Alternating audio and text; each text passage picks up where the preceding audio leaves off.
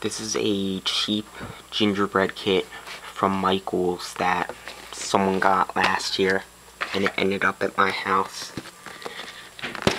And this one, we have two of these, but some of the things have been opened, like the actual gingerbread pieces. There's some bubble wrap. It's got icing, candy. Somebody ate the gumdrops that the package says is in here.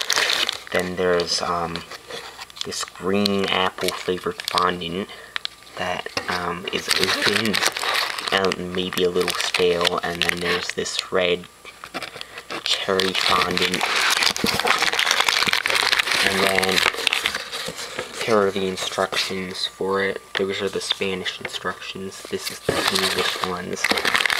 And then there's a one of those icing bag things where you put different attachments on the front, and it comes out in like different patterns.